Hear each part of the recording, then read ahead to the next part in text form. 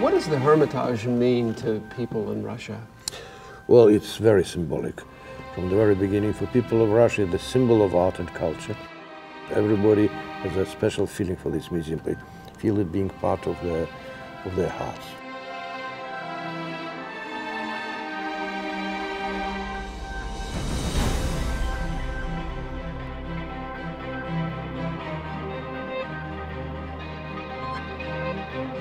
Even when you are dying, you have to think about culture. They have made these excursions for the soldiers in the museum with the frames only being on the walls. Where the curators walk the visitors through and describe. Yes, and they describe to them the pictures which are out of their frames, which are somewhere, and which will come back when you will win the war. You know, it's a kind of it's a very touching style. It's also very strong propaganda.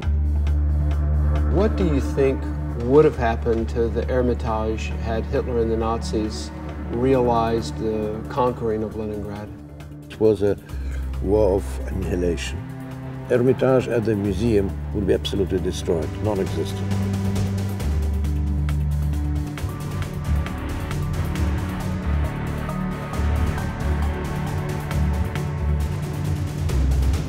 The choice was you die or you live and you fight.